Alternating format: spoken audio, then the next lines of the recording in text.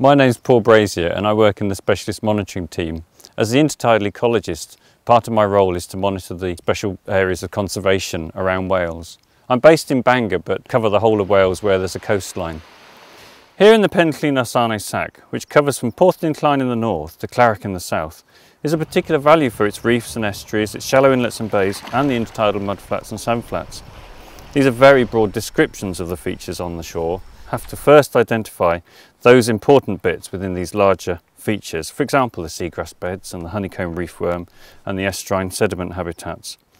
Right behind me here is an area of honeycomb reefworm which provides a whole variety of wet pools and gullies and overhangs which add to the biodiversity of the site here. I collect information on the wildlife, the species and habitats at specific locations where we revisit on a regular basis. But also, we need to understand how the coastline and wildlife change.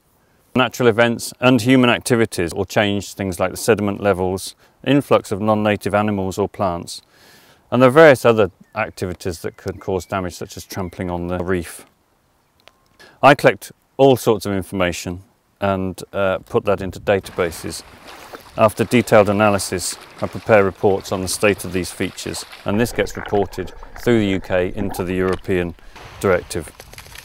The animals and plants of the seashores are remarkably resilient and are able to survive storms, drying out and continual scouring by sand. But they're not always tough, and when faced with repeated trampling or disturbance can be damaged or dislodged. So whilst enjoying the seashore, it's really important to put the rocks back and to fill in big holes so the animals are not left exposed to birds or to dry out and die. And that way they're left there for another day for other curious visitors to come and see what's on the shore.